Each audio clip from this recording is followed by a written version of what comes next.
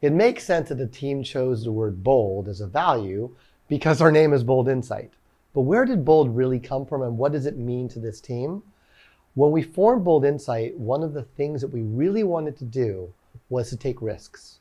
As researchers, we often see things. We observe and see insight that sometimes goes beyond the product that we're testing into an area where we wanted to take a risk and say, this actually impacts your business at a much higher and strategic way.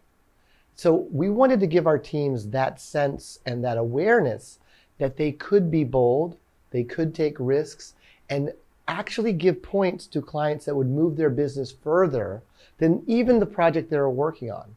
And that takes time, it takes thought, and it takes precision. As one of our clients once told us, she said, you know what?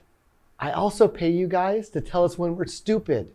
When you see something that can really help our business, tell us, even if it's hard.